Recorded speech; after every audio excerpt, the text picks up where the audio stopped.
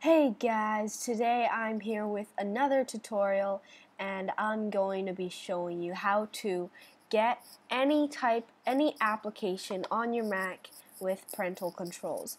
Now some of you who have a school computer or just a computer that has parental control set up on it, you will know how annoying it is.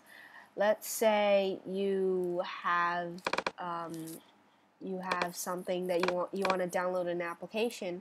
What happens is this: you open the application. What it says is the application can't be opened because it is from an unidentified developer. So I have a way to bypass that. It doesn't bypass parental controls, but it does make you allow you to open the application. So today I'm trying to open ScreenFlow. I already have ScreenFlow up here, as you can see, but for those of you who want any type of application, I'll show you how now.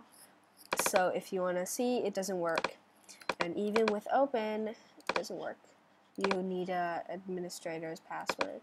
So what you want to do is first right click on your application and click show package contents.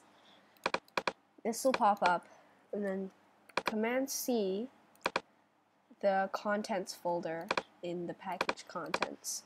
Then you want to paste it on your desktop, and then you want to create a new folder and call it whatever you want. It's best to call it what the application is called. Then place the contents inside the folder. It'll be inside. Now right click on the folder and click Get Info. Now you want to find where the name and extension is and add a .app at the back of the title. Then hit enter. It'll ask if you want to add the .app. Click add. If it does that, you can rename this to something like ScreenFlow 2. Now just add .app. There we go. Now it'll have 2 copies.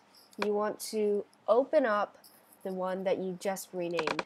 Once you open it, you can just have fun with it. So thanks guys for watching. I hope that video helped. If it did, please subscribe and like this video, comment, and if you have any questions, ask me, and yeah, I'll see you later. Bye.